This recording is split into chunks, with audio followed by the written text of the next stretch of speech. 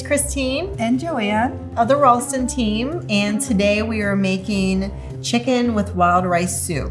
So with the winter coming, you start thinking about all the different soups that you've made, and this was one of our favorite soups in the winter time to have. Yeah. And it's very easy to make. Doesn't take very much time. You can also cook it in the crock pot. So, Mom, how do you make it? What is in it? I don't eat meat. However, when I did, I loved it. So I have a little bit of a different spin from it, but what do you put in it, Mom? Yeah. So I start out with cream of mushroom soup and cream of chicken soup. Also half and half. Just kind of blend that all together. You're going to take some chicken broth and chicken. You can use a roasted chicken, or you can go ahead and get some chicken breast and put it in the chicken broth soup. Cook it in there, make sure that you have it skim good, and then go ahead and add your cream of mushroom soup mixture into that. You're going to be adding carrots, celery, and onion, a little bit of rosemary, and just kind of blend all that together until it has softened the vegetables up. Once that is done, then you're going to go ahead and you're going to use wild rice. Put about 2 boxes of that in it and let it cook and just let it simmer. Salt and pepper it to your taste, and that's all you have to do. Very easy. It is very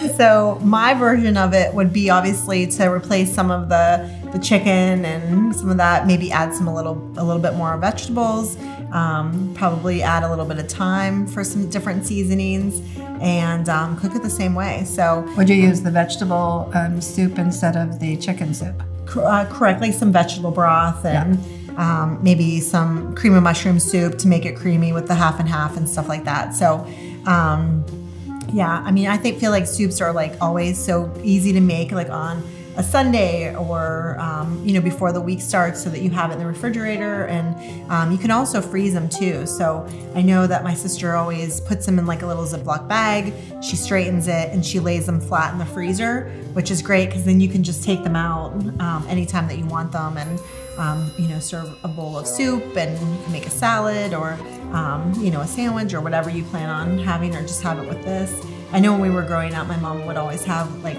with her soup, she would have saltine crackers with a little spread of butter and then maybe like a little jam. So, but yeah, this is a great soup. So Mom, why don't you taste? And okay. Kevin, our producer for the day, why don't you come over and you can have a little taste of my soup. Thanks, Kevin. Oh, you can see the steam. Is it hot? Man, that's good. Good. That is delicious. Thank you. Fabulous job. Good. Thank you. Thank you.